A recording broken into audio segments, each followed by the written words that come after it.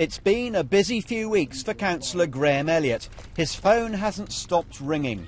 The complaints are flooding in. Cars have been damaged, prize plants uprooted. Some people have had enough.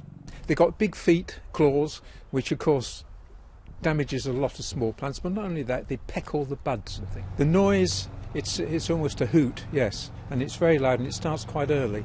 The last few mornings, probably 4:30, 5, something like that.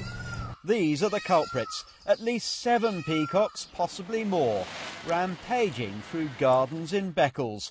No one knows where they came from, but numbers are growing. There's one here, them attacking my little standard rose bush. Mel Goodwin moved into the town from the countryside hoping for a quiet life. She was mistaken. Something needs to be done for the peacock's sake. We've already got one now with a dodgy leg. It's inevitable.